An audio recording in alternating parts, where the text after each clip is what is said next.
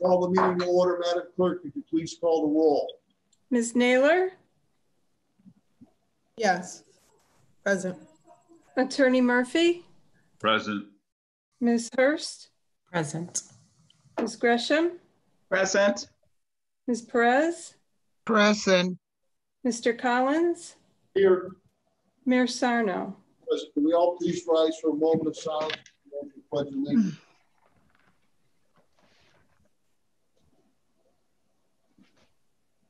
I pledge allegiance to the flag of the United States of America and to the republic which stands one nation under God, indivisible, with liberty and justice for all. Thank you very much.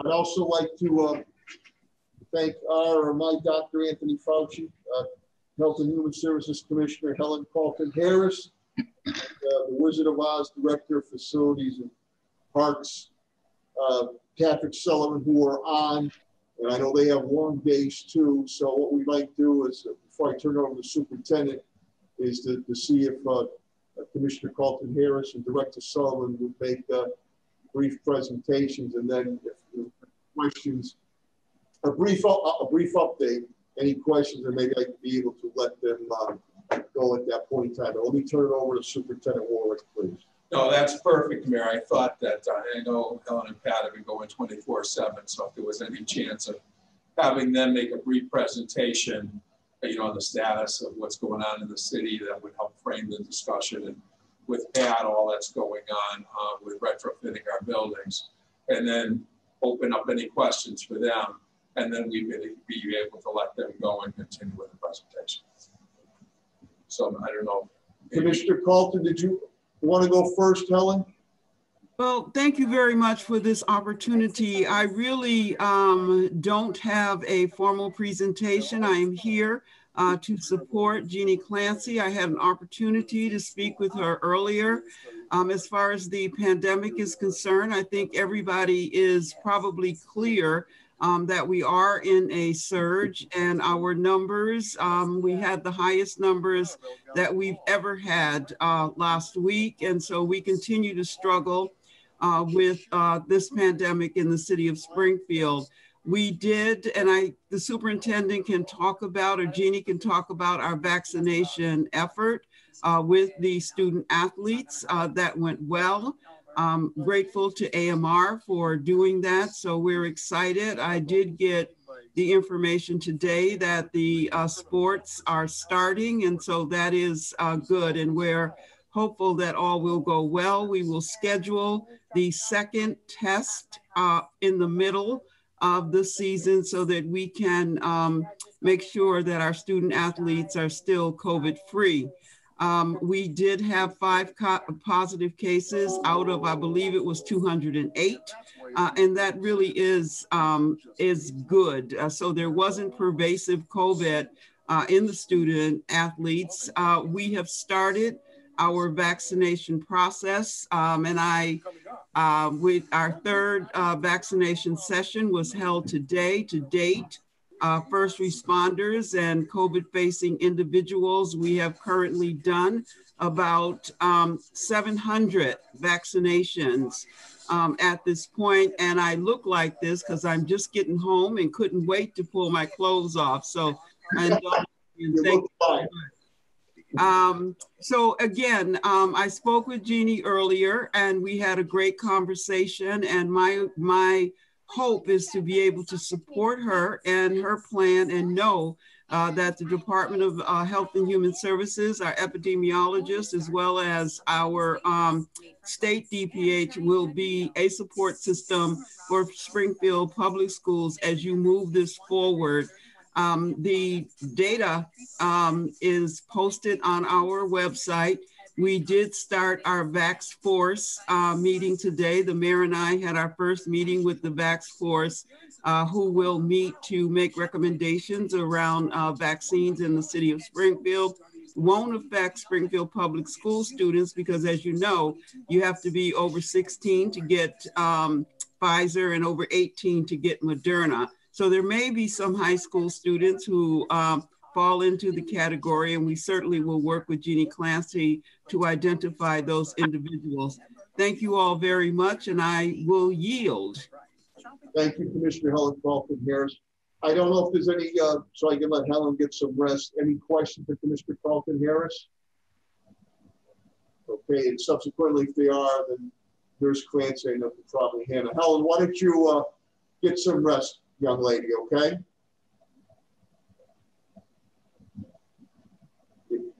You're mute. Thank you, Helen. Thank you, Helen. Thank you. Why don't we go to Director Sullivan, Patrick Sullivan, for just a brief update? If there's any... Thank you, Mayor. So we're doing well. We have received all of our iWave and the carrier OptiClean units. We have them in our warehouse. Many of the OptiClean units have actually physically been delivered to the school sites. We have finished our training of our trade staff to do the iWave installations, and we are now in the final stages of providing the superintendent so he can get out hopefully by the end of next week this schedule, but we feel very confident we're going to make that early March date that we discussed 2.5 weeks ago in your meeting. So we will get that out to you. We are also anticipating a final report any day now from our Bob Kircher, the industrial hygienist. So we should have that hard copied to you, but we didn't see any surprises. We're not expecting any surprises from what was presented 2.5 weeks ago at that school committee meeting. I'm just grateful to everyone for your support. I think we're going to do a good job in getting this equipment installed, and I think it's going to help make a difference as you bring your students and teachers back to the school buildings. Thank you, Director Sullivan. I was with Director Sullivan up at Principal Johnson, Georgia Johnson's place up there. It was really impressive what they're doing with the HVAC, the iWaves, the filters, the filters there, the MERV filters and on. So, but while I want Pat to get some rest, if any questions of Director Sullivan before we let him go? Yes, Mr. Mayor, if I may. Will we get an update from the hygienist again? Yeah. I'm expecting the hard copy report any day now, and I've asked it to be an electronic copy so it can be sent out to the committee. So as soon as I get it, I'll forward it to the mayor and the superintendent to get it out to all of you. But we're not anticipating any surprises at this time. The other thing, I guess, too, I should let you know, Pat Roach had reached out to me and the superintendent to do the same review for the central office for those employees for your main office building. And so we are getting a scope to complete that overview as well to ensure that meets the ASHRAE standards. Thank you, Director Sullivan.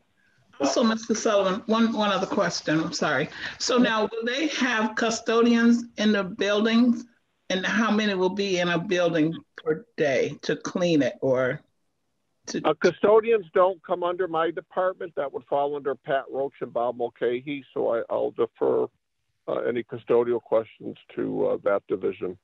Okay. Barbara, we have a staffing allocation for each building. It's based on building square footage and some of the unique needs of a building like a school. So every building's different. A school like a Central has, and Bob Mulcahy can correct me, 12 custodians, and a small elementary school might have 1.5 or 2. So are they in a school building or are they having other duties like traffic and stuff like that? What would be their responsibility in the buildings?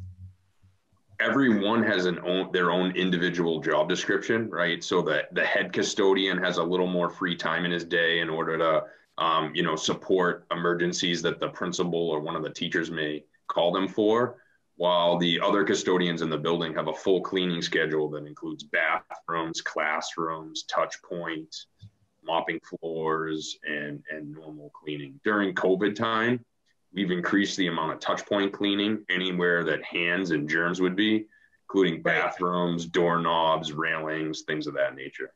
So would there be more than one person doing that? How many people would be doing that in a building?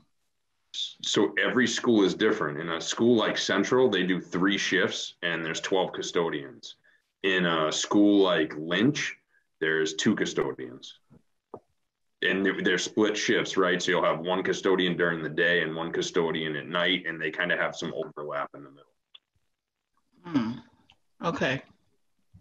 I just want to make sure. We're following the industry standards for proper custodial staffing. We haven't cut our custodial staffing numbers at all. We have them all up to the level. The industrial hygienist reviewed our custodial cleaning plans and approved all of them and said that they're up to the appropriate standards. All right, I just want to make sure that they thoroughly cleaning those buildings throughout the day, really. And they're using those, I see them here at City Hall, those spray guns. They have the Pat Sullivan, they're the spray guns that are being used. So when they work the floors and the doorknobs and everything. Pat, what are those guns? Electrostatic? They're electrostatic guns, and I know Dan and Pat, again, were very kind. You guys were the first to have them in the city, and I think we replaced the ones that you let us use early on in COVID. So I again, to Pat's point, school committee woman Gresham, the industrial hygienist has reviewed the plan, and I think you're in very good hands with the plan that Pat's put together with Bob Mulcahy. And the CDC is now finding that this virus doesn't live on the surfaces for long periods of time. So I think that we should try to maybe we can talk to Helen about getting that information over to you as well. We're going to still, I think they came up with one of our other updates. We are going to still pursue the key thing of the following the public health rate, the masking and the ventilation. The movement of the air is key, but we're going to still continue to do the clean. All the CDC is that it really is on a surface thing anymore. With some of the COVID grants that we got, we bought a significant amount of new custodial equipment that will allow us to do the jobs faster, will allow us to do them better, and be more efficient with what we're doing. Any other questions? Director Sullivan, Pat Sullivan, so I can let him, if you do, if not, I'll let him go. Okay, Pat, Director Sullivan, Pat, thank you very much. Yep. Thank you all. Have a good night. Thanks, Pat. Thanks, Sullivan. Let me now turn it back over to Superintendent Moore. Thank you. Last week, we gave you a copy of the plan that we've been drafting up for you to take a look at and give us some feedback and input on. So we got it out to you to take a look at. Didn't know if I gave you a quick overview, and then we just opened it up for questions and input, if that was the most reasonable form. So I think some of the key pieces of the plan are the phasing in previous meetings, and on page 3 of what you have in your plan, you can see there's a phase-in plan. We have a proposal for possibly considering 4 phases.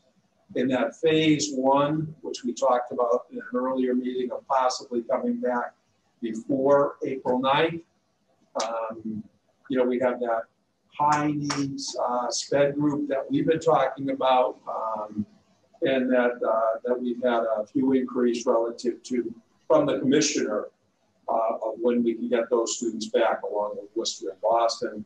We propose in that first phase our SLIFE kids, our kids with interrupted learning that are receiving ELL services, and our 10 to 12 graders at Putnam Vocational Academy. For their vocational technical courses, they need hours and they need the hands-on piece, and that we've been working closely with Principal Johnson on trying to do that in our initial phase. And again, based on what Helen says relative to the COVID rates at the time, there's an opportunity to look at a time, perhaps in March, if the ventilation work was done and the COVID rates are declining and it's safe, that we consider bringing them in. And that would be, again, subject to school committee decision. Possible phase 2, beginning at the beginning of the 4th quarter, with some other grades, preschool, kindergarten, 1st, 6th, 9th, and 12th. Then for phase 3, you can see some other grades about 2 weeks apart, each of these phase-in groups. So again, working with principals and staff, it's important that we phase it in and not try to bring everyone back in at once because of the transportation piece and the issues around the building. And we also made a note that we've had some requests from a lot of our teachers that if we're going to have them phase back in, that they be allowed to come back and work in their classroom for a week before the kids would be phased in. So we built that in as a proposal for you. You know, the student cohorts, there's not much change from what we talked about earlier. It's on page 4. Cohort, you know, A and B, they'd be splitting Monday, Tuesday.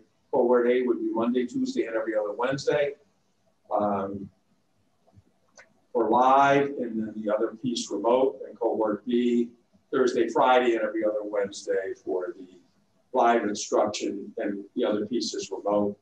Cohort C would be our kids in those high needs groups we talked about, trying to bring them in up to 5 days a week if we possibly can, based on transportation and the class sizes. And again, all of this would be based on how many parents would have a choice here. Any parent who wants their child to stay remote could have them stay remote. And they'd be in our cohort R group, the remote only group. So again, it'd be based on parent choice. And a key piece of this would be us surveying the parents yet again, reaching out to every family with school staff, seeing what their will would be for the rest of the year, whether they want their child to stay remote or whether they want them to come back live. And we base it all on Vice Chair Collins? Yeah, can I go back to page 3 just for 1 minute? Every other starting date appears to be Monday. Phase 2 is a Friday. Wouldn't it make sense to move that back to Monday? You know, back to, instead of the 9th to the 5th? I would love to not start on a Friday, but that's the date the 4th quarter starts. So I wanted to talk to the school committee about that. I'd love to bring that to a Monday because it doesn't make much sense. I just didn't want to violate what the school committee talked about at the last meeting. So we could love to do that and we make it either move it forward or backward, but it doesn't make much sense to start on Friday. But it was the first day of 4th quarter, and that was the school committee's request. Will we have to amend that technically with a vote? If the school committee wanted to change that, we could put it differently in the plan. Why don't we poll people now so we don't, I mean, as you go on, we could forget to come back. So with the indulgence of the school committee, that's a good point. Would we be open to starting this Monday, the 5th of April? School committee members? How do you feel about that? May I speak? Yes, Ms. Naylor. Mr. Mayor, I do feel that rather than going backwards, I'd feel more comfortable if we wanted to do a Monday with that following Monday. Okay. Instead of trying to move it up. You mean, in other words, the 12th instead of the 5th. I got you. Yes. What is that? What is spring? Well, that would be spring break. Would that be spring vacation? Spring break would be the following week. Oh, okay. If we moved it to the 5th, we get 2 weeks before spring break. If we move it to the 12th, we get 1 week before school break. Well, then maybe you'd have 2 weeks of continuity. Because other than that, I don't have an issue with the 12th, but we'd only get a week in. So, how does the school committee feel if you go with 12th? We would get 1 week in, but then go immediately to spring vacation. If we go the 5th, we would get 2 weeks in. So how does the school committee feel upon with that clarification? School committee members? Does it matter either? I'm sorry, Mayor. If I could just clarify that. We would start on a Monday, correct? Yeah, either Monday is either one would be a Monday. The 12th or the 5th. If you start on the 5th, we'll get 2 weeks in before spring vacation. If we start on the 12th, you get 1 week in, and you'd be on vacation, spring vacation. Oh, thank you, Mayor. I mean, I'm flexible either way. I mean, I would probably prefer the 5th, but whatever you guys think is best. So, right, Murph is Attorney Murphy's the 5th. Latonia right now is the 12th. What about other school committee members? I mean, I see the rationale with providing 2 weeks, and I get that, but we've already told families and parents and the community the 8th, so I would go forward instead of backwards. I'd be amenable to the 12th. Okay, I get good point. Okay, so Denise and Ms. Hurst and Ms. Naylor on the 12th. Murph is open either on the 5th. What about Ms. Gresham, Ms. Perez? I agree with the 12th. Okay. I agree with the 12th. Okay. Mr. Mayor, I agree with the 12th as well. Okay.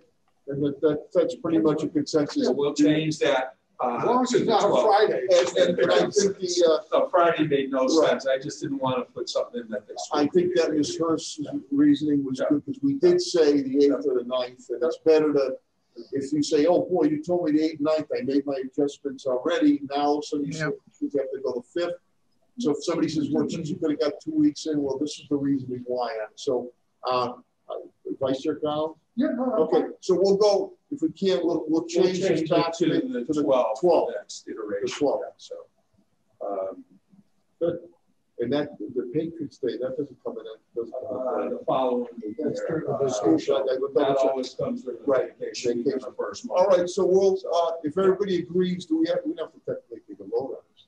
No, I'll just change the plan just to that, technical. and then I think at some point we're going to switch on the with the phase 2 on the 12th. We'll go on the 12th, okay? Thank you. Now Monday makes a lot more sense, but I just wanted to go by exactly what the school committee said earlier. And then when I saw it was a Friday, I knew it was awkward. So thanks for making that change.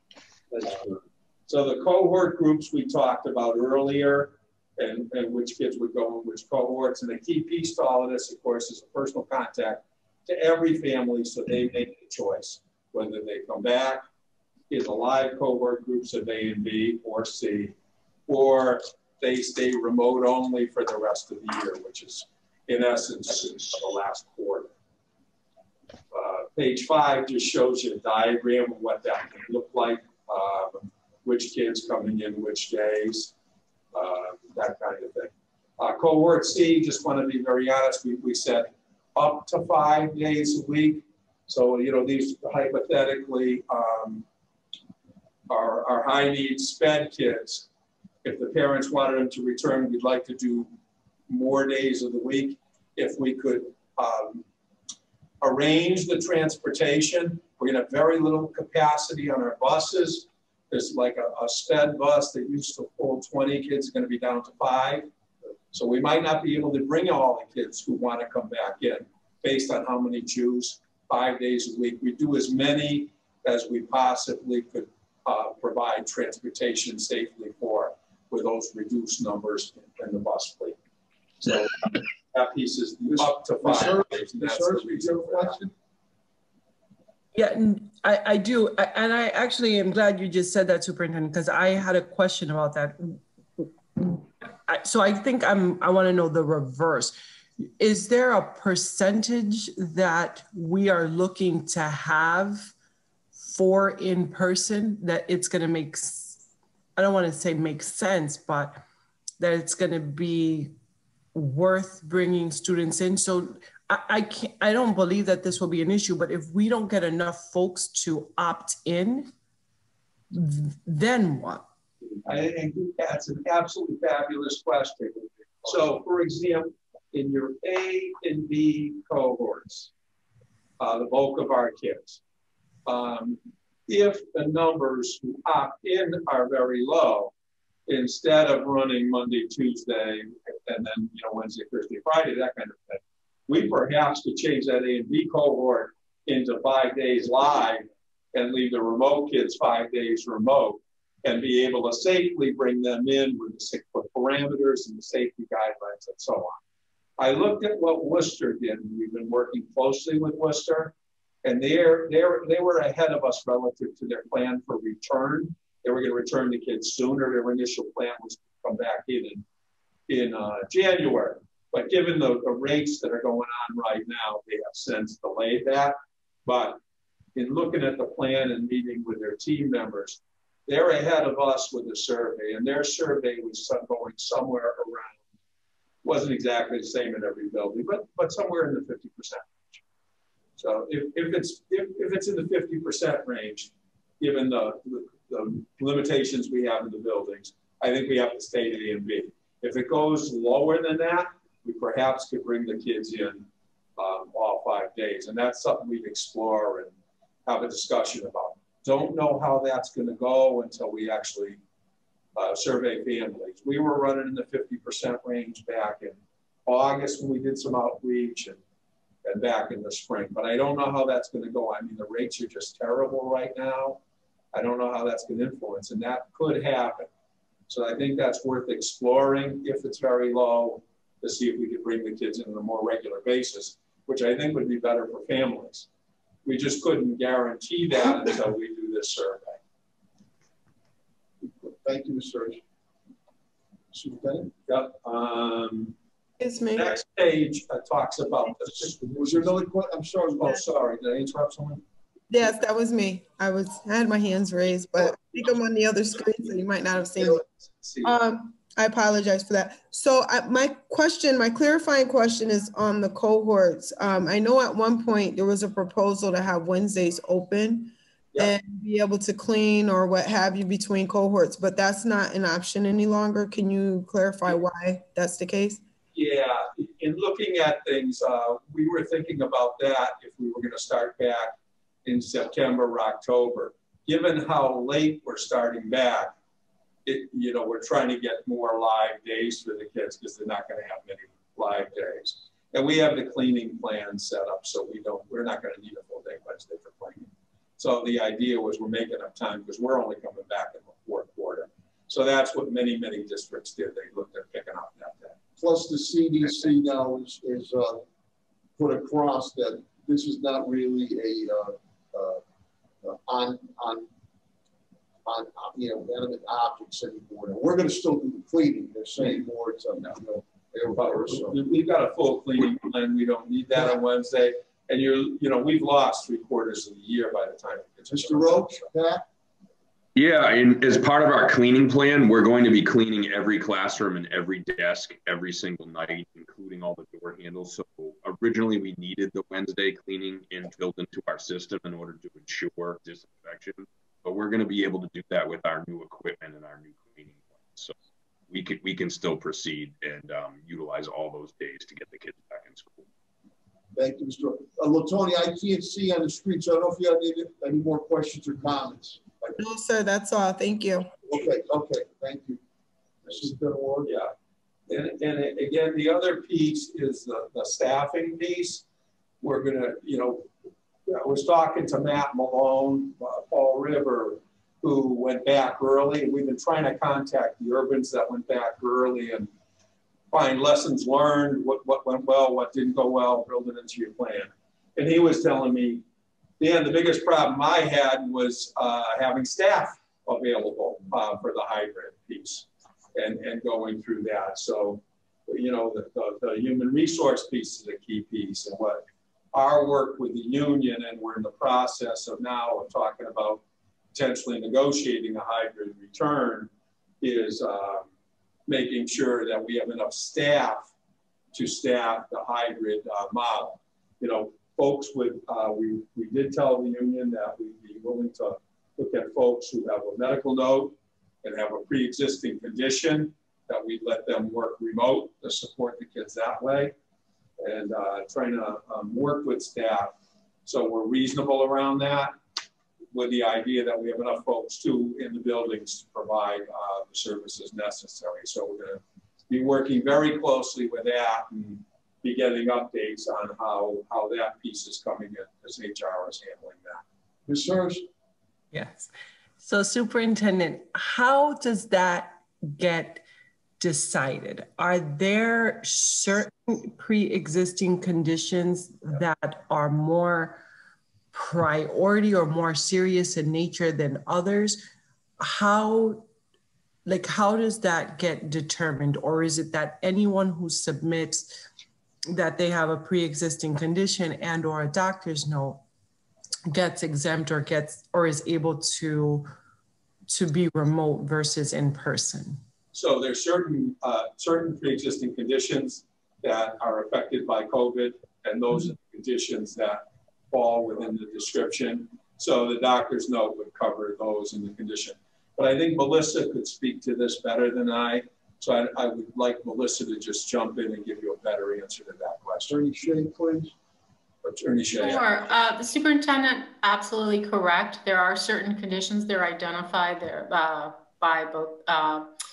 The CDC has been keeping an ongoing updated list. So that's where the language actually comes from that says that may put the employee at an increased risk of harm if exposed to COVID-19. There's also a category of risks that, or the employee has a condition that makes them particularly vulnerable to COVID-19. So those are two separate categories, both, and there's a list of conditions under each category. In addition to that, then they submit the documentation to substantiate that. And what we've been working using this process already to try to gather information and having them submit it to human resources. And so there's why you have a couple of forms actually also on the plan referring to that, to help also maintain the confidentiality. So. Mr. Mayor? If Ms. Hurst is done, or Denise, you all set? I am, thank you so much. Ms. Perez, please. Yeah, this is probably for Melissa. Is age is one of the conditions? Because I don't see it there and I've been hearing a lot about it. I'm sorry, is one of the conditions, I didn't hear that, Ms. Perez. Yeah, age factor is one, is it one of the factors besides medical condition? Yes, they do indicate that certain folks who are over a certain age could be more, is a risk. And so we do have that information. We've been trying to track, we have how old people are in our system. So we have that information as well. Ms. Perez? Yes. All set? Yes, thank you. Thank you. So again, those are some of the key pieces of the plan. I know you've had some time to look at it. So I thought maybe the best format now would be for us to respond to any questions, concerns, and open it up for more of a dialogue at this juncture. And again, the staff is ready to respond to any questions or concerns or certainly input. School committee members, but Melissa, Attorney Shea, can I ask a quick question on Ms. Perez had a good point on the age. If somebody, there's this, certain age, I don't know exactly what it is, but somebody, they sign off, say, listen, I feel fine, I'm coming in. Is there a sign off on that? Because I'm looking at the other side of it. Because if you are at a certain age, that qualifies, you say, listen, I am at a certain age, I'm susceptible possibly to this, I'm going to teach from home or remote. So is there, if somebody says, no, I feel great, I want to come in, I want to be with my students or teach from the school, is there a sign off on that? Or So the way that it's working now, and we can certainly have further discussion about it, is it's the employee who makes a request to work remote. Okay, so it's documented at that point in time. Okay. All right, school committee members, I'm sorry, I'll open up the floor. Yes. The thing I just should have emphasized as I open, this is a proposed plan. this is all subject to impact bargaining negotiations with all the unions. So once we get direction on how we move forward, it's subject to the collective bargaining piece that, you know, the government put through. All of this is subject to impact bargaining with all of our unions. So we'd have to go negotiate it once we put it forward. Well, we're in a stronger position because we have gone above and beyond with ashtray standards, the ventilation movements we're making with the carrier air units, the I waves, the MERV filters, abundant PPEs, the cleaning plan we have. So, you know, to the teachers and the students, that we can say, listen, we've gone above and beyond, and we feel confident to come in. So, Ms. Gresham, I know Ms. Gresham. Nobody's done more about staff. Thank you, Mr. Mayor. So, are you concerned about most of the teachers wanting to do remote than being in person? Well, they have to get a medical note to do remote, and they'd have to have a pre-existing condition to qualify remote. So, are we concerned that if too many of them had these pre-qualifying conditions, we could have a problem? We're certainly going to have to take a look at that and see how it's going. At the point we're at right now, it looks like it's manageable, but we're going to have to watch that very closely because that is a factor. But it's not just anyone who wants to work remote. They're going to have a pre-existing condition and a medical note from a doctor saying that they need to work remote because of this. So it's not just anyone who wants to do it, because we probably wouldn't get enough people if that was the condition. Okay, thank you. Yeah, good question. Mr. Mayor, if I could. Yes. Just to piggyback on what Ms. Gresham said, do we have any estimates or any projections with respect to how many of our teachers and other employees would opt out if we did adopt this return to school plan? I mean, do we have any idea how many people that would affect? So we know already who has already told us they would like to opt out. And then we also know the folks who already told us they'd like to opt out, and they provided the necessary medical documentation. So I'll give it to Melissa to give you an answer to that. Beyond that, it would be sheer projection, but Melissa could do a better job with that than I. Attorney Shea? Sure. So as the superintendent said, we've been receiving throughout, starting in August. We opened this up in August. Yeah, and we sent out communications to all staff together with both the para union and the teachers union. We sent out communication requesting folks to let us know that so that we could start preparing and planning, and keeping in mind back in August, we were looking, at different options. We ended up going remote. And then after the meeting in December, where there was talk of in preparation for hybrid, we received just this past month, since the holidays, another batch of folks requesting it. So we do have the numbers as we sit here today. We also have a projection of a high end of the numbers as well, but we like to work on actuality, so we're continuing to work to get the actual folks, because the other thing too is for them to be able to have time to be able to get us the medical documentation. That's why we've been focusing on it. I don't know if that answers your question, but we've been planning for this all along and had it on our projection, and have been asking them to submit us the information. And how many do we have right now, Melissa, that have requested it and provided the appropriate medical documentation? I know you're keeping track of that. So approximately. So I would say approximately 100 have with the documentation. My memory is correct, and a little in probably about 75 to 100 more. For different reasons, asking to work remote, but haven't provided any follow-up. So we suspect that we'll be getting Obviously, as it gets closer, some folks might be waiting until it gets closer to get more updated medical documentation to be able to verify. So they've sent in the request, they just haven't provided us the documentation.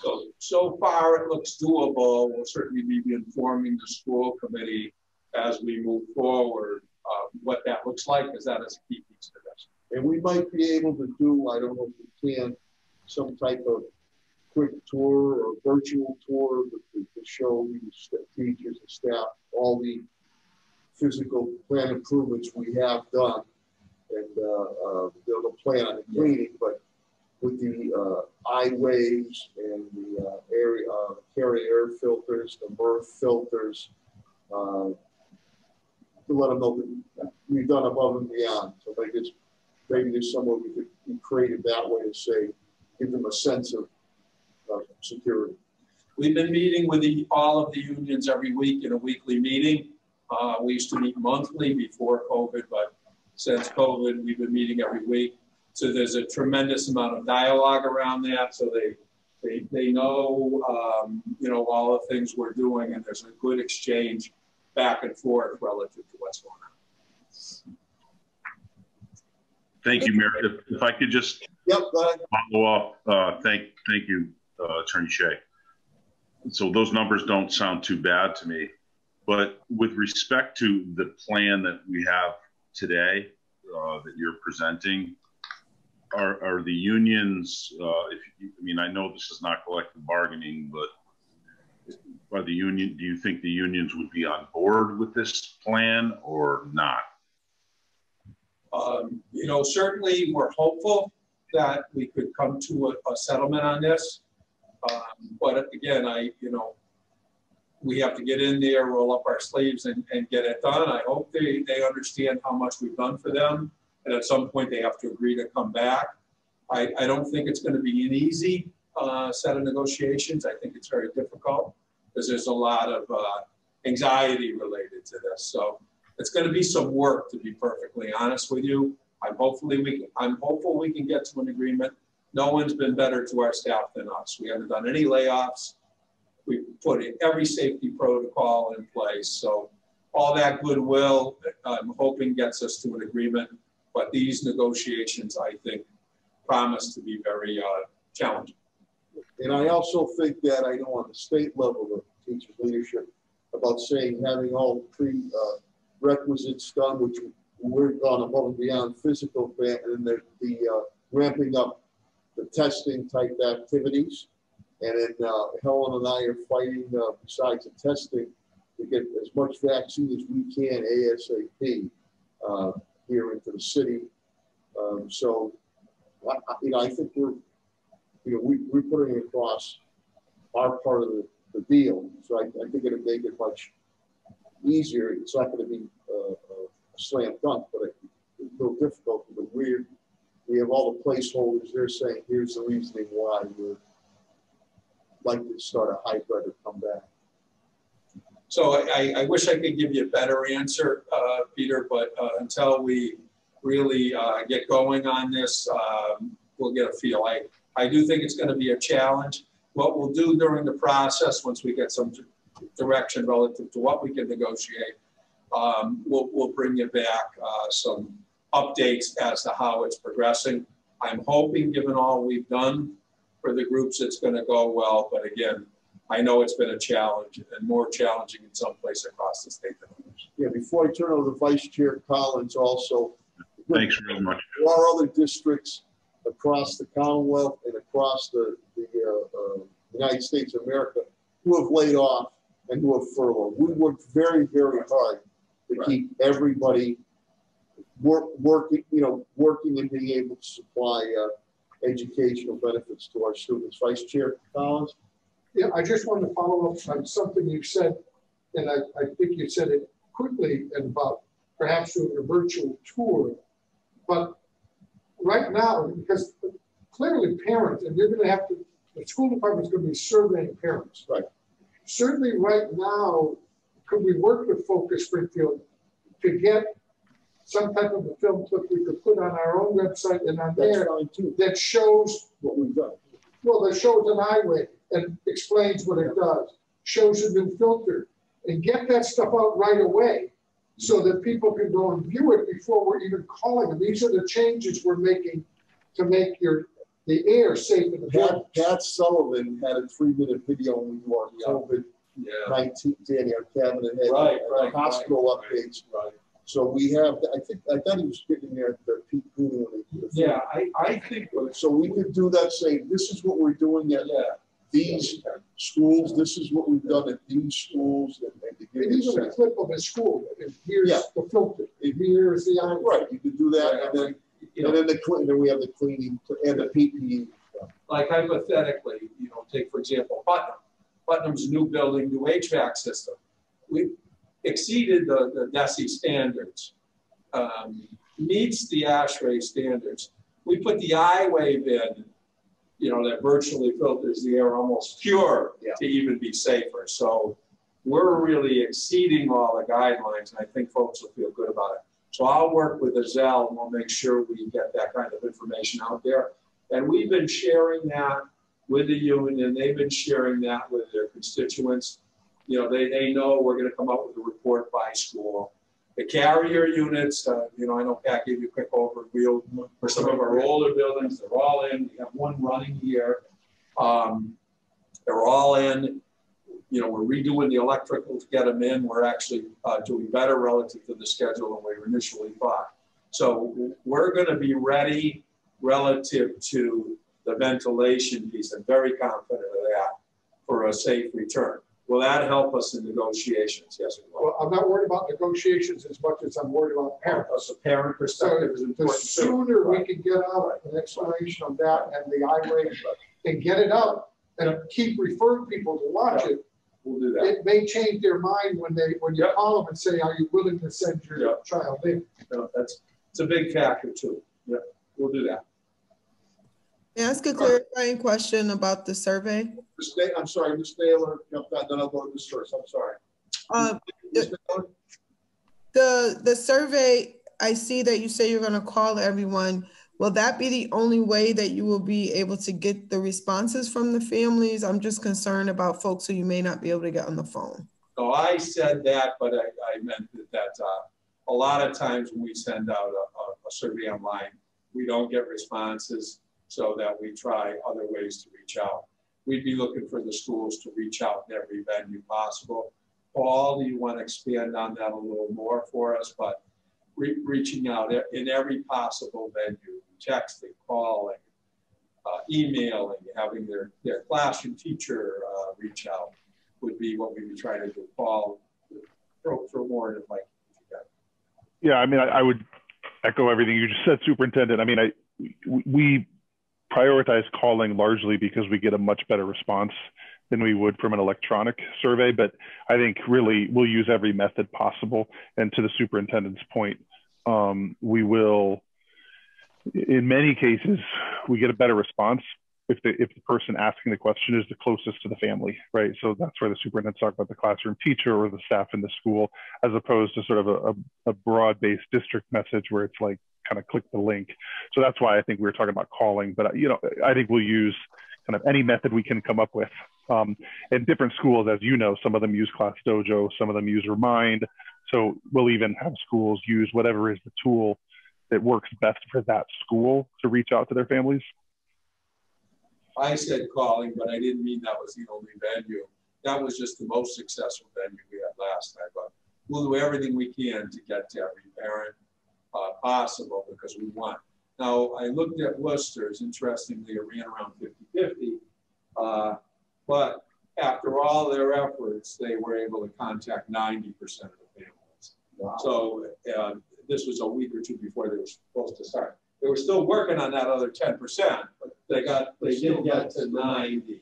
So, but again, that work wasn't finished. They have that 10%, they're still trying to reach out. So that's what we try to do, get to everybody. You got to remember also too, on the town halls that we've done, the participation is very, very strong.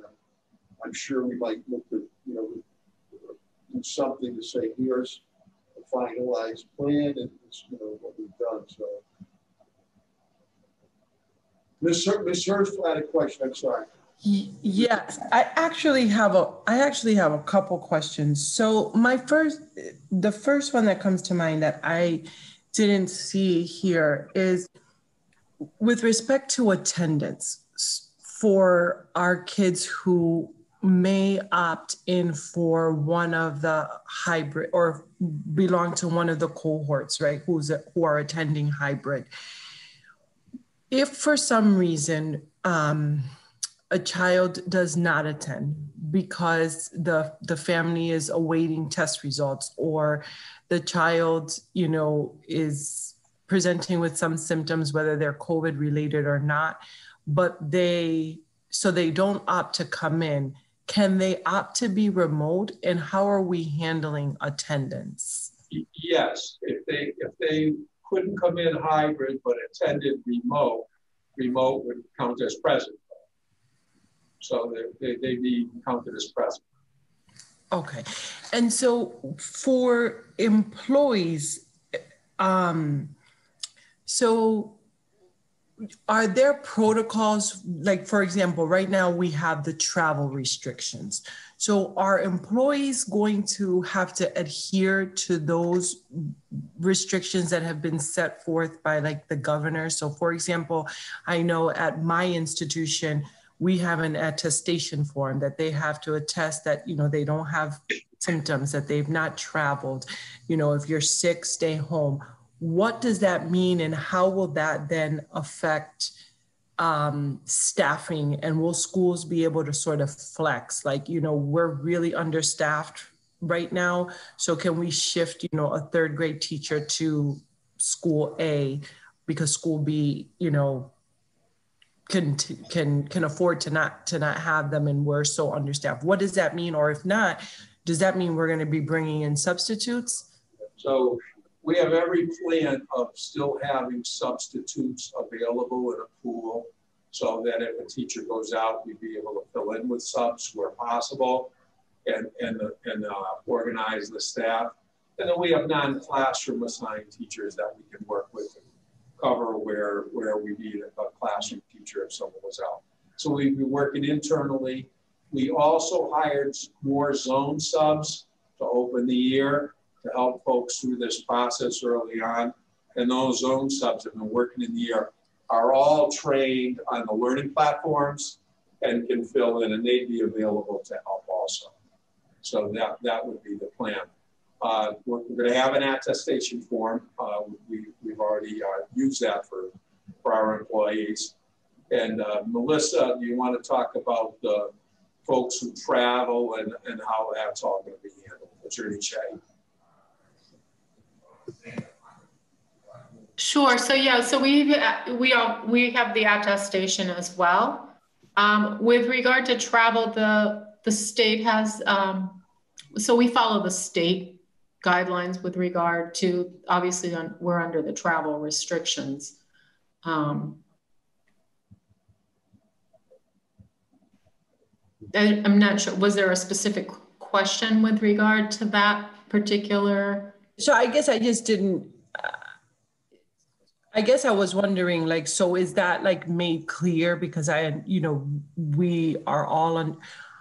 I asked that question because I know that it's a part of the attestation form at my institution that, people have to understand that traveling, puts them at risk. And if they're the teachers that are reporting, for whatever cohort or hybrid session in person, that they understand that there are these particular, guidelines that they have to follow. And so I didn't see that addressed here, and was just wondering if that was also being shared and explained with employees, because we had done a bit of talking around the medical excuses.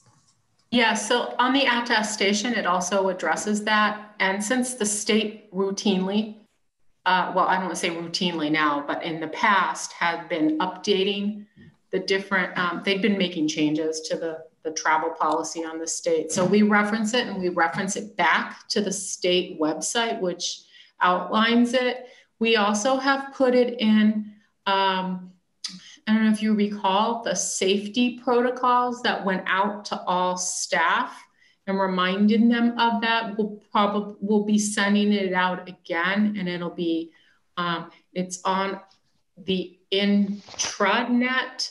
There was, we had done a PDF with a Zell's voiceover PowerPoint sort of training that went out to staff during the year, but certainly we'll continue to send that out. We're going to be doing another update shortly, and obviously again, and routinely. So yeah, so just a short answer to your question is we have an attestation form. They sign off on the attestation form, lists the different things, so they can't have a temperature above a certain temperature, et cetera, but it also make sure that they comply with the state's travel restrictions.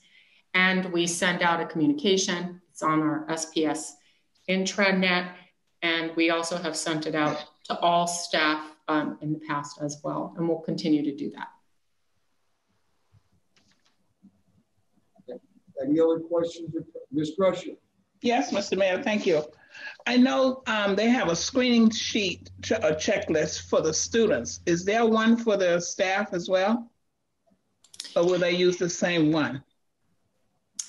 So if I could, Ms. Gresham, so that is what we call the attestation form that they signed, that they attested to. And what we did was we had them, we provided the attestation form for them to review and verify and sign off on. And every time they use their ID to enter a building, they're attesting to the fact that they comply with all the requirements in the attestation form. So that's on a daily basis.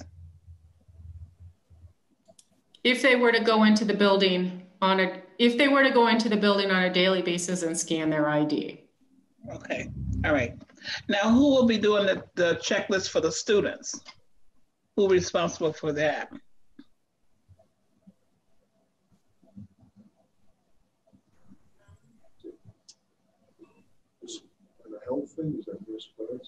Yeah, the COVID screening checklist. So Jeannie, can you help us with that? There's Clancy. I know she has a presentation. Yeah. At this time, students are doing it at home prior to coming in. So when we've had the SAT students come in, it was done electronically. If a student didn't complete it, then it was completed prior to them entering the building by a staff member. It could be the nurse. It could be like the school psychologists are calling parents and completing it before the students come in the building.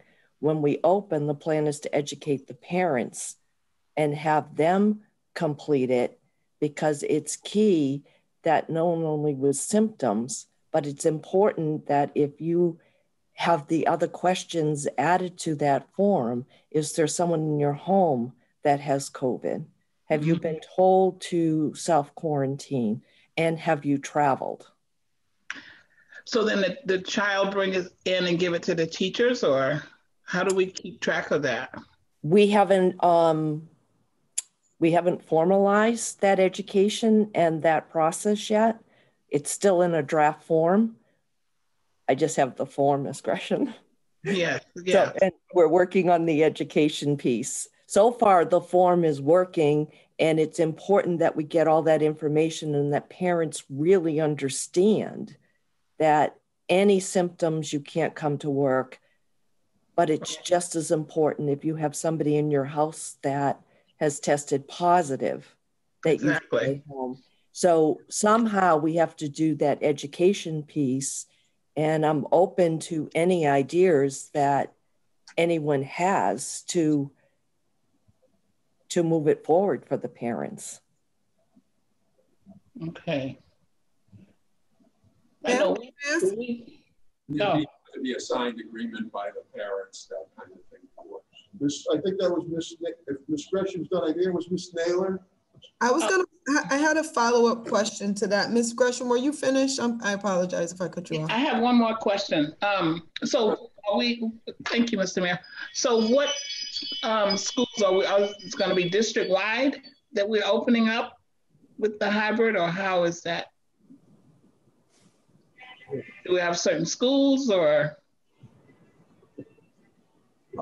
With hybrid, it would be certain schools to begin with, the schools that have low incidence programs, light programs, and on April 12th, all of our schools would be open. Okay. But only certain grades phasing in. So, you know, it wouldn't be all the grades at all the schools. All right. Okay, thank you, Superintendent. I know. Thank you, Ms. Taylor. So my follow-up question, and I'm just going to ask two just to get them both out the way. The frequency of the attestation forms, how frequent will that be done? And will there be consequences if folks are not honest? Specifically, so the differentiation would be students and families and staff members, if there will be consequences if we find that folks have not been honest on their attestation forms. So I'd like to start with Melissa relative to the staff, because it's going to be a different answer relative to the students. Attorney Shea, please. Sure. So they sign the attestation form, which lists all of the conditions and all of the requirements that they have to meet in order to be at work, including, you know, compliance with the travel restriction. They sign off on that, and they confirm that every time they use their ID to enter a building, that they are attesting to those factors. So that's the frequency. Every time they enter a building, in order to enter the building, they are attesting to that. With regard to consequences, certainly like in anything, failure to comply with policies, procedures, protocols could subject individuals to, after investigation, subject the individual to disciplinary action. Typically with regard to unions, as you know, we follow progressive discipline with regard to, unless it's egregious. So typically it would start with like a verbal counseling under the rules of, you know, the progressive discipline. So that's typically, if it's egregious, then it could be, you could skip any of the steps of progressive discipline. But that's with regard to staff, how we envision it working. What we're talking about is looking at safety, and where students are putting others' safety at risk. We wouldn't necessarily take discipline action. We'd work with the student, we'd work with the family, we'd give them a warning. But if folks are repeatedly violating, we'd have to assign them remote because they're endangering the safety of those around them. Does that clarify that? It does. Thank you, Ms. Taylor. Any other questions or comments? Okay, thank you. Is there's Fancy making the presentation, brief presentation too? Okay, can ask the question. All right, last go around if there's any questions or comments. Oh yeah, I do have more questions. I just thought you were gonna keep talking about the documents. I didn't want to keep asking questions. Oh, no, that's what I understand, yeah. Okay, so I have a couple of other questions. So one of them is regarding the uniform policy. Will there be any leniency on the uniform policy, or are we going to enforce it and discipline students as we've done in the past? That would be we would follow whatever the school committee direction is on that. That's a school committee policy. So if you wanted us to let up on that, we would let up on it. If you wanted us to enforce it, we would enforce it. So that would be a decision the school committee would need to make, because that's a school committee policy. That's a good question, Ms. Taylor. Say we did give a little leeway, I think that would have to be temporary, because I think we're the envy with the school uniforms of how we've been able to do it. So we probably need some flexibility on that. No, one thing possibly school committee could consider would be some type of survey to parents to see how they feel about it. When we actually put it in place, and I was really surprised this at the time, it was the parents who wanted the uniform policy and loved it, actually demanded it. So, but we follow your direction on it, and whatever you think is appropriate.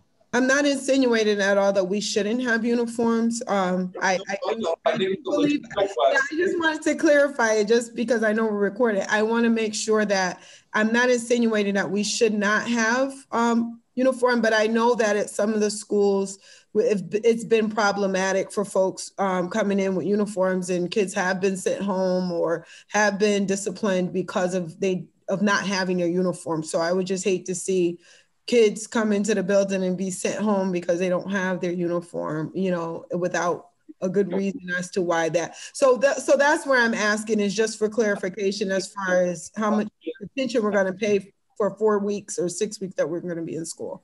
Yeah. I think it's a great question. And we follow school committee direction on it. But like I say, we're open to suggestion on that. We really always have tried not to send kids home, to try to find resolution at the school where possible. But we follow your direction on that because that's a school. Yeah, we want the kids to stay in school unless it's something egregious. We want them in school. Miss Naylor, if you're all set, I know Ms. Hurst has a question. I'm going to be quiet for now. Somebody else might ask some of my other questions. Ms. Hurst? No, I actually was going to ask the same question only because I feel like we did hear that in some of the town halls that we held. People had asked about the uniform question, but on the flip side of it, right? So there's always two sides of that. Is that I've also heard from parents who have said that sometimes buying regular clothes might be more expensive than having a uniform. Right. I mean, I can see both. I can see both sides. It's going to be expensive to have to go out and buy, period, right? Depending upon, you know, the family. I guess my question is, when we call to do the survey about whether they are going to return, might that be a question that we're able to ask at the same time? Yeah, and also we need to, I think we're going to have to do some logistic work with the stores or the suppliers of uniforms. Will they have them available? Yeah, that's a very good point. Stock-wise, they said, listen, there's no play right now on this market because the kids aren't. So that's another thing too. So if we're going to do that, and so geez, I went and tried to get the uniform. So I can't find them anywhere. So that's another play there too. Ms. Hurst had that question. Yeah, I think we could work with Paul and find a way to survey parents, whether we add it to this survey or come up with a different survey. But we definitely could get you definitely want some feedback from parents to help you make that decision. So Paul, do you want to add to that? No, I mean, certainly we can do that, right? So, and we can do it either way if we want to get the data sooner and before we have the chance, before we're ready to go out and do the survey about the return, we could certainly do something earlier. Mayor, I would suggest that early in March, if they can get the data, that the student and parent concerned subcommittee meet and review the data and come up with a recommendation for the full committee. There might be other issues we might have to have subcommittees meet in the meantime if somebody thinks about some. But that one particularly, I think we probably should do. And we probably would need some type of correspondence or communication to the establishments or the stores that normally sell the uniforms. And if they say, hey, no, we're ready to go, we'll have them. And find, if they say, geez, we're gonna have a problem with it tonight, as Ms. Naylor indicated, we're gonna have to be really, really flexible. And some of the schools have been good about building up some stockpiles to help their families too. So they're following the policy. Plus kids grow too. So they might say, well, you should have your uniforms ready. Hey, my kid grew. So I didn't go out and buy anything because we weren't in school. I also think we don't want it to be a barrier to someone opting into hybrid. That's right. Absolutely. So I think it would only be extending something that's egregious or out of line where something would have to be looked at with that student. But other than that, we want them in. Any other questions? We'll do a survey and get you some feedback. We'll work on that. Any other questions or comments? I have a question about social emotional piece and the professional development. So I do see that there's some professional development around hybrid and transition, which I think is really great for the staff. If we can get a little bit more detail on exactly what those topics are, as far as what type of training the staff are receiving to prepare for transition. And then I also noticed that for elementary students, we have social emotional learning time built into their schedule. I wanted to know if we have any thoughts about ensuring that at the middle school and high school level, we're also thinking about some type of social emotional supports outside of the counselors being available to them. Yeah, because it's going to be anxiety. Yeah. There's going to be anxiety. So we better warn. Right. I think Yolanda could speak best to that. Dr. Johnson. Dr. Johnson? Yeah, there's going to be anxiety. Good evening, everyone. You made me sit up in my chair. Good evening. Oh, there you are. Yeah, okay. I'm here. As it relates to the social emotional learning needs of our students as we transition at the beginning of the pandemic, our school counselors received quite a bit of professional development on being able to address the cognitive behavioral needs of students in a way that they could support students as well as the teachers in the classroom. Because as you know, our children spend the majority of their time in class. So we spent quite a bit of time this spring addressing, specific strategies around behavioral needs, as well as being able to identify how to best support the development of functional behavioral assessments and behavior plans if we saw, that students' needs warranted that. In addition to that, we have continued on that journey with, as you know, we're implementing second step at the elementary school level, and you were very clear about acknowledging that. At the secondary level, our students, they have advisories, crew, and that is also viewed as a place to build community, as well as really be a check-in for students around their emotional health and wellness. Our counselors are, during their training, it's a model that we try to not just have them with the skill set, but how can they more importantly support the teachers in the classrooms with students so that teachers feel supported and students feel successful. And that's ongoing. Considering where we are as a nation, there's a lot at us, so we're addressing,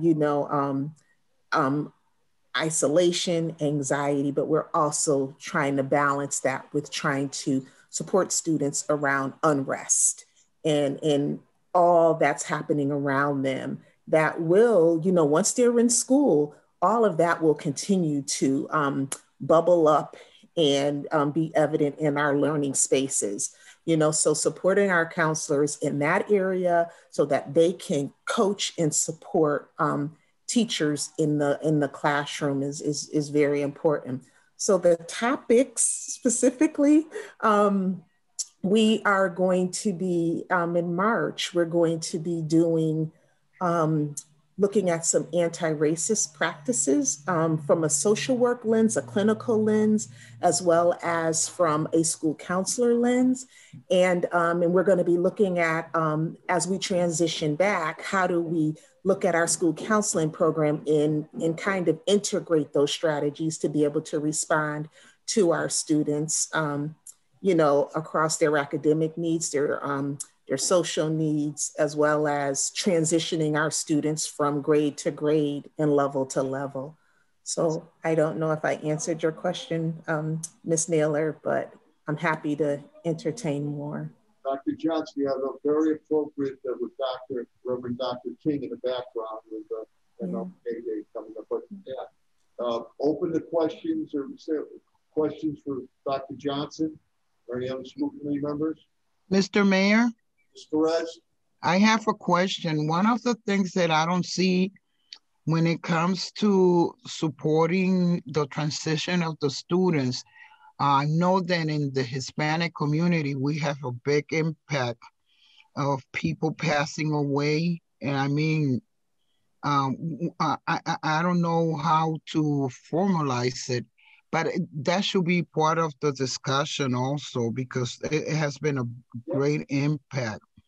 I think that not only the anxiety, but the aftermath of what's going on with the COVID-19 as well. I think that it should be part of that discussion as well. Good point, Dr. Johnson. Great point. Could you elaborate on that? Because God rest their souls. People have lost loved ones and friends, young and old.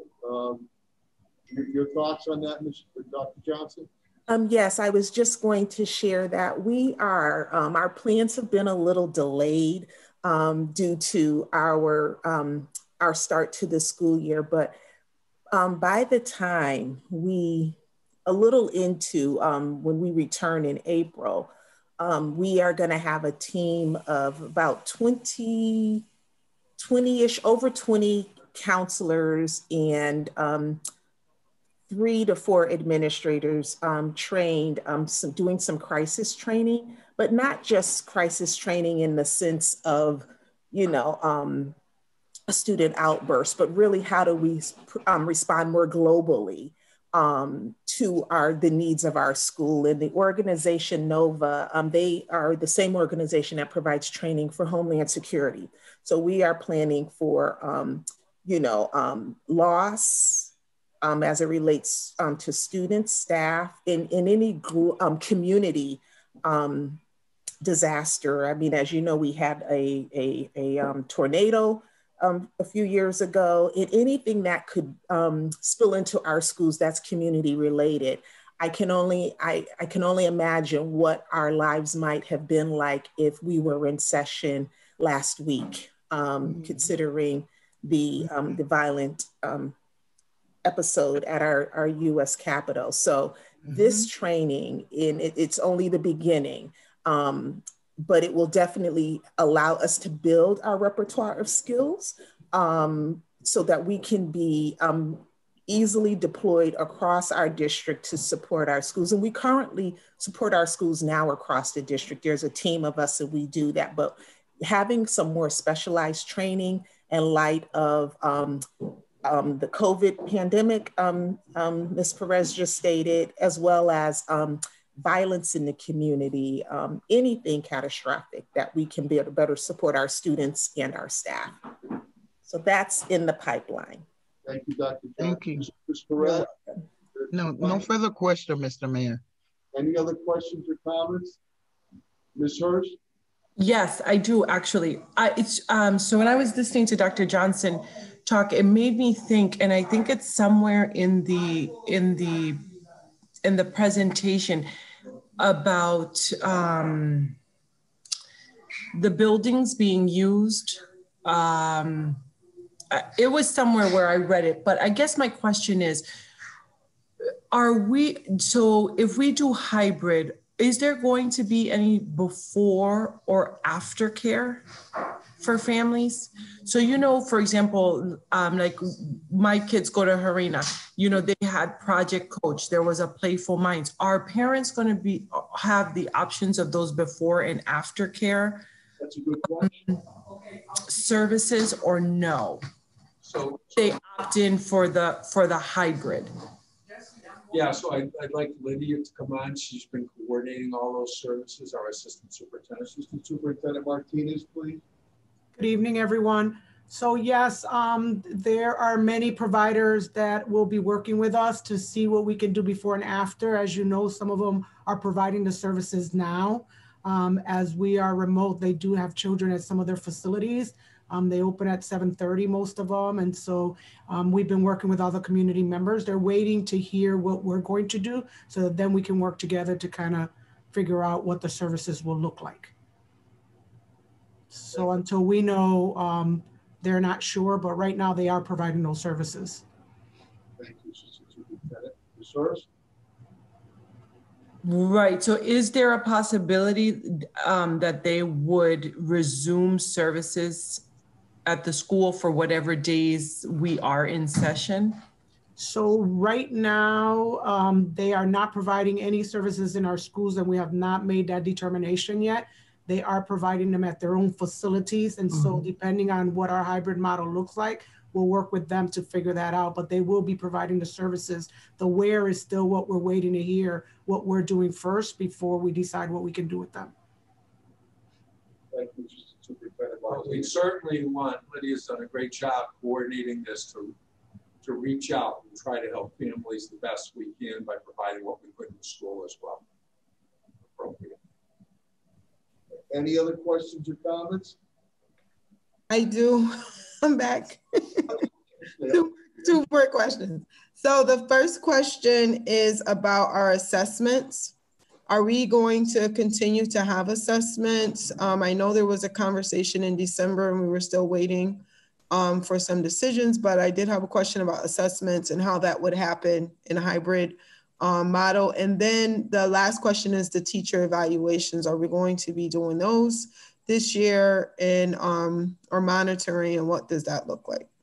Great questions, and the MCAS has been going on. So the most recent update from the department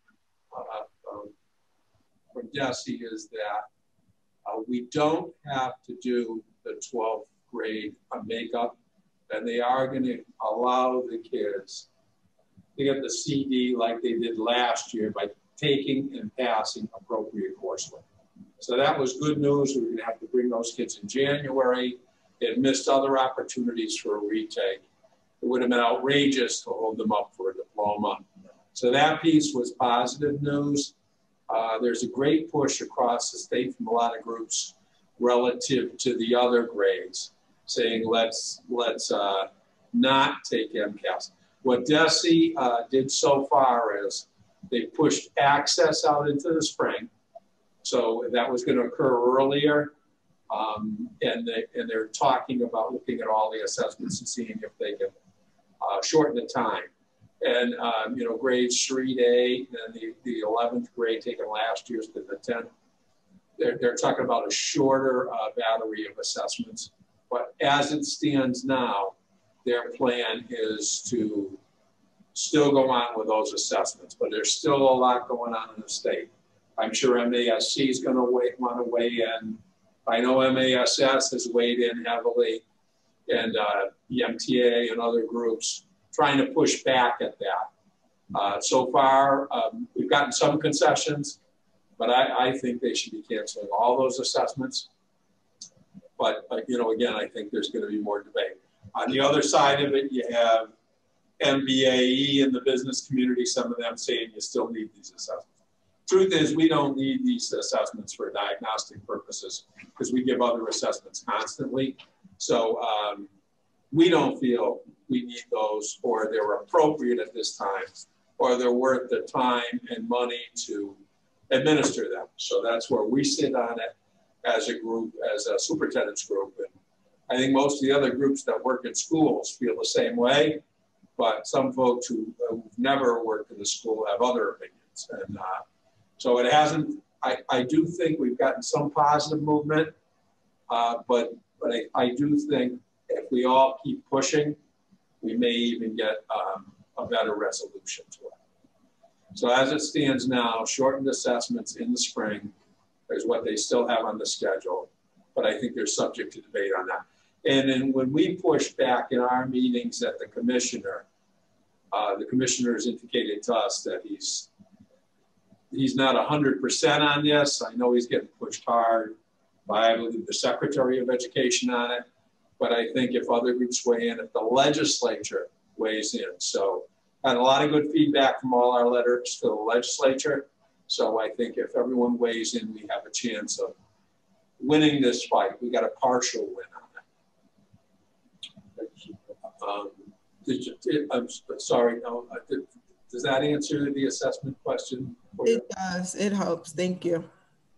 Did you have another question? Evaluations. We're actually moving ahead with the evaluation. We're ahead on our observations. The principals are doing them, you know, using the technology. I sat in a learning walk today at one of the schools, and the principals are in the rooms, they're doing the observations, and you know, they're doing the conferencing and the feedback remotely. And our evaluations are, we're actually ahead of where we were last year completing all of this. So we're in great shape there. And we negotiated how we were going to do that with the union successfully back in August. Thanks. Any other questions or comments? Okay, I have one more. Oh, I'm sorry. Back to Ms. Taylor, and then I'll go to. I'm sorry. The student learning. I know last time we asked about the grades and kind of where students were as far as students' failure. And I know there's a lot of students that are struggling with remote learning.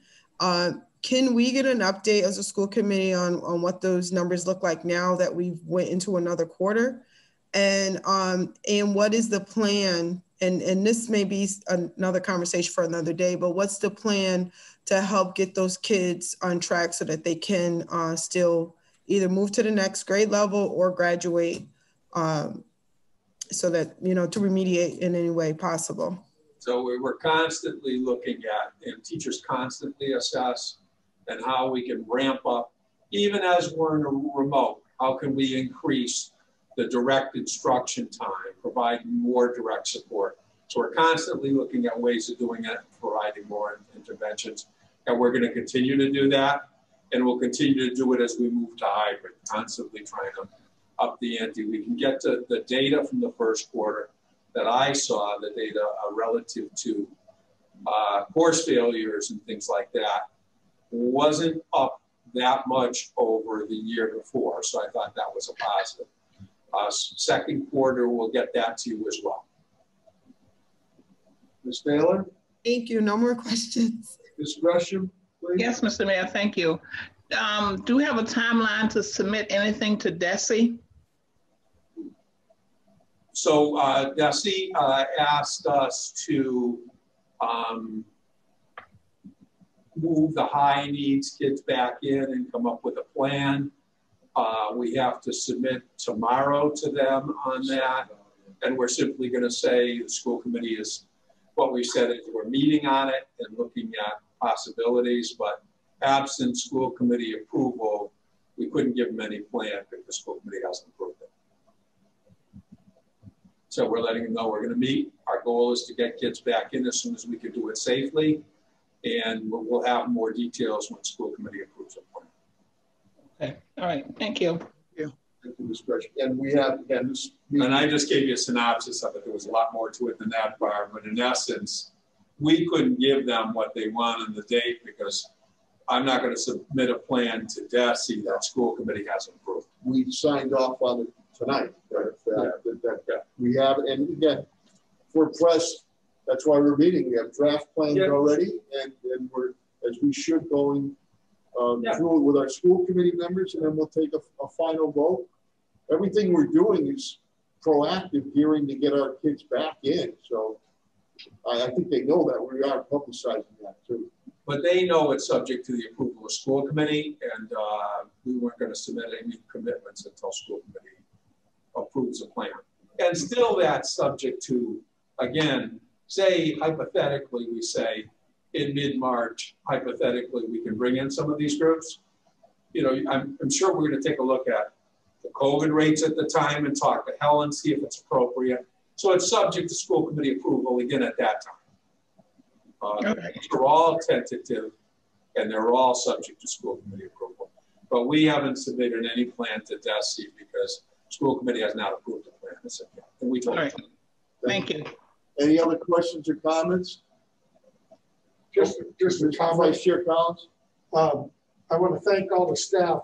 You look at a document like this, and talk about it. Hours and hours and hours of work that had to go into the recomprehension. Just thank you for all the effort being put forward. Any other questions or comments? If not, is there a motion to? Could I just echo that? And I just do want to thank the staff. A Herculean effort since this COVID crisis has come about. The staff has just worked tirelessly. Again, this document's really well done, reflects the best thinking across the state. But people have been working 24/7 to make sure doing the right thing for our kids. And I just want to publicly thank the staff because they've been outstanding. And this is just one reflection of that. Thank you, everyone. And I'd like to thank the staff too. And I want to thank the synergy that we've had for a number of years of the school department working, like the city team, my cabinet heads and rank and file have been tested. True, I say it all the time to remember natural man-made disasters. Not a lot of districts have the synergy at times. Yeah. And we've all worked together in very trying times. So I'm very grateful to the staff's effort and to the school committee's efforts also. Because I know a lot of times you'll see meetings, but a lot of the work that gets done in subcommittees, hours and hours, these working sessions.